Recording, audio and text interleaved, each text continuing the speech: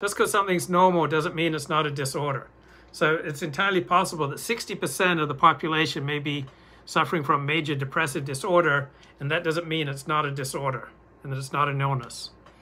Okay, and there's also a difference between disorder and what is socially desirable and socially acceptable. So it may be in your area voting for Donald Trump or supporting nationalism is socially unacceptable, but that doesn't mean that your nationalist MAGA tendencies are a disorder. So you can have an individual who's socially deviant, like you.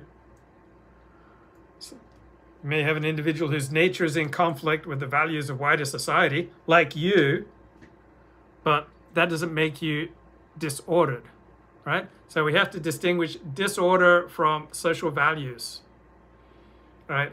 Disorders are real medical ailments, right? Where disorders mean an objective problem in human functioning. So this is a safe place for you to share. If you are suffering from an objective problem in your individual functioning,